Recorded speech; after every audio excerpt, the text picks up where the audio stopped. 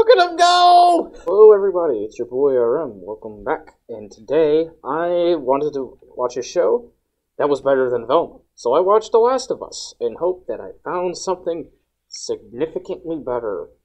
And I did, actually. It was not too bad. Granted, it was a little underwhelming. And, honestly, I found it kind of mid, to be honest. But, of course, I only watched episode 1. So, the show has good potential. But I want to talk about my ideas about episode 1 as of right now, before the other episodes kind of get in my head, and I see stuff. And you might call me late to the party, but that's okay.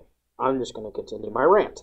So, the main issues I found with episode 1 was the pacing, mainly because it was way too long for its own good. Mainly because a lot of this stuff, a lot of the parts could have been chopped out and made a much more interesting story. Because, like, for example, the first 10 minutes I found very slow and not really necessary. Granted, some people said it's serviceable. It works very well. It must work better. Maybe if you made the movie slower paced and easier to digest compared to the game where it's action, action, action. However, I think the faster pace would have been kind of nicer to see. Because it kind of feels like I was waiting around for something to happen, but it just never did happen. So I was like,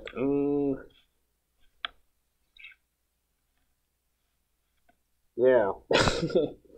But yeah, next thing, though, it's just like, yeah, and also I found the end kind of long as well. There's a few scenes where it just didn't feel necessary, to be honest with you. Like, for example, the whole plot about finding the battery. Basically, where Tess gets scammed by a guy who she's trying to buy a battery from because he took her money, didn't give her a battery, and she's so pissed about it. And I'm like, okay, why is this battery important? And then they said, okay, we need this battery because it is important because we need it to find.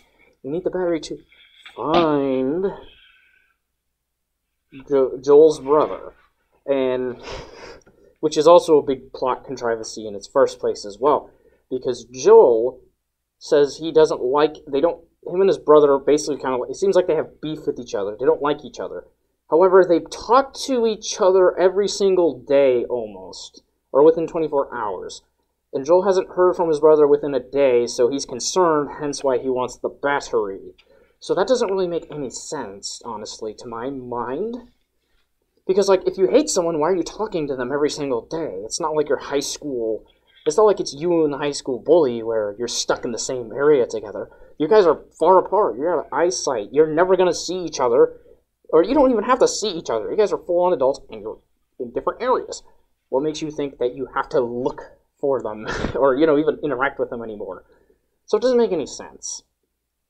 And that's really the main issue I'm seeing with The Last of Us right now. It's just...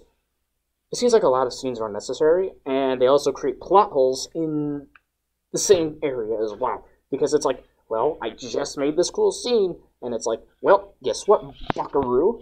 It is bad, because you just made a plot hole. Like I said, Joel talking about his brother, and it's like, okay, we understand in the game, the brother is important to the plot, but, like, why?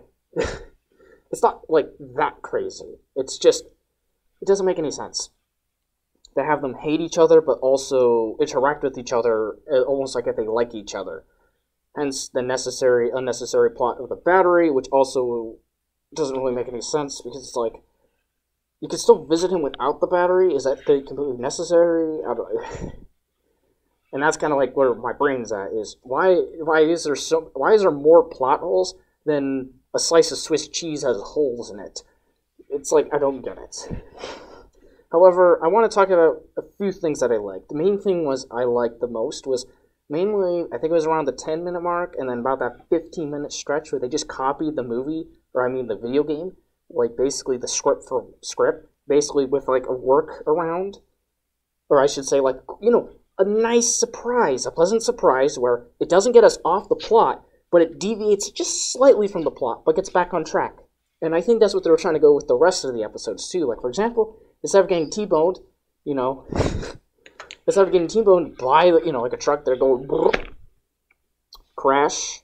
Instead, they just go swoop, barely avoid it, and then They continue, but then shrapnel from a plane comes down and just, dunks on them. Just go Yeah, so it's not bad. I like it.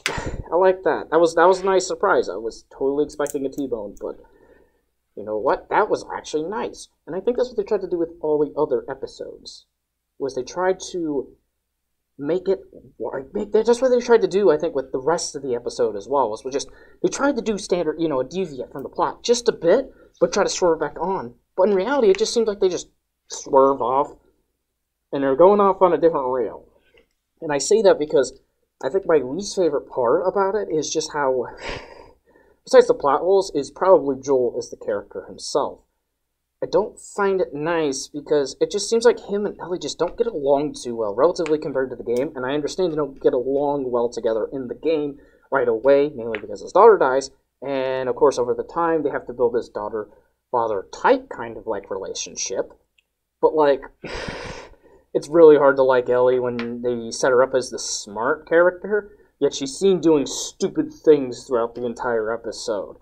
And it's like, I don't like that at all. I feel like I'm almost trying to watch a Velma at this point, where it's like, someone who thinks they're smart, but they keep doing the stupidest things over and over again. It feels like hypocrisy at its finest.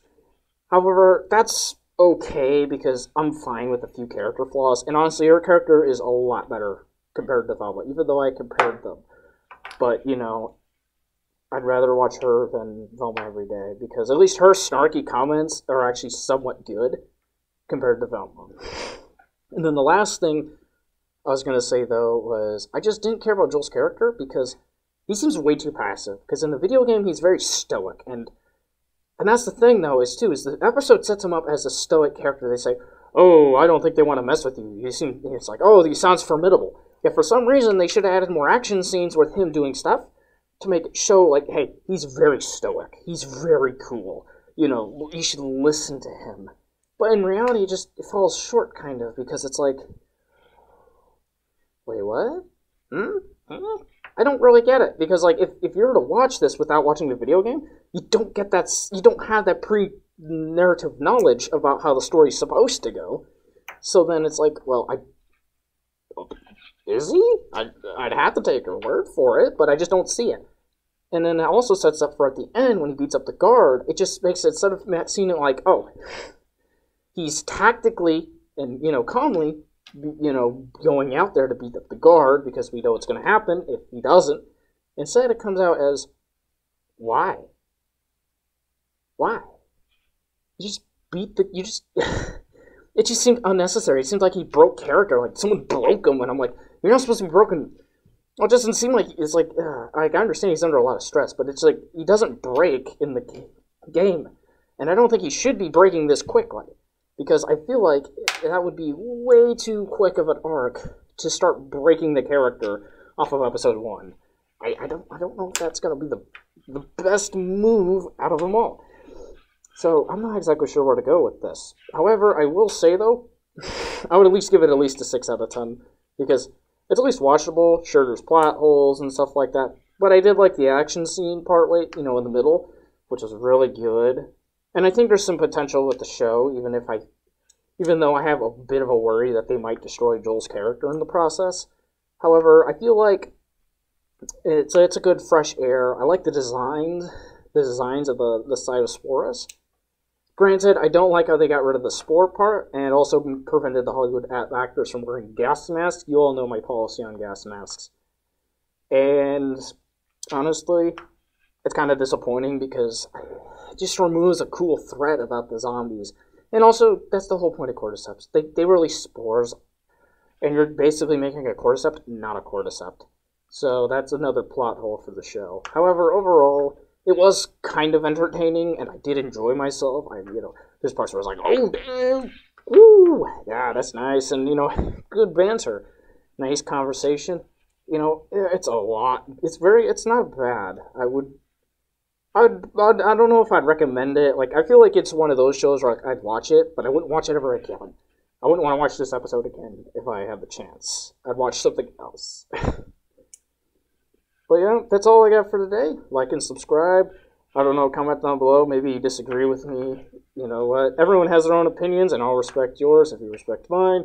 And, well, have a good day, people.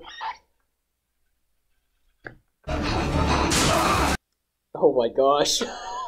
Someone give that guy a Grammy. I love how he's slapping through everything.